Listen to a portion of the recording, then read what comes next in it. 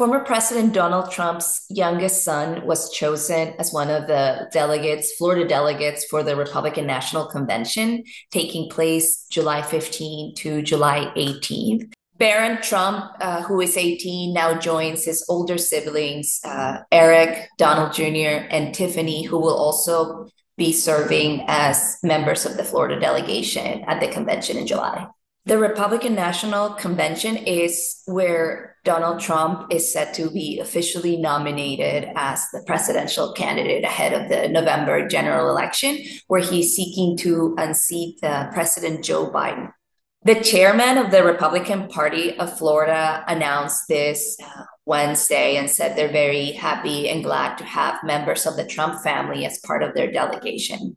So Barron Trump has been kind of private, doesn't necessarily attend many of the events or joins the campaign. So it will be interesting to see how he now enters the political scene, interacts with other members of the party, with members of the Trump campaign. And I think this signifies the support that former President Donald Trump has from his family for most of his children to join as members of the Florida delegation at such an important event, which is the Republican convention.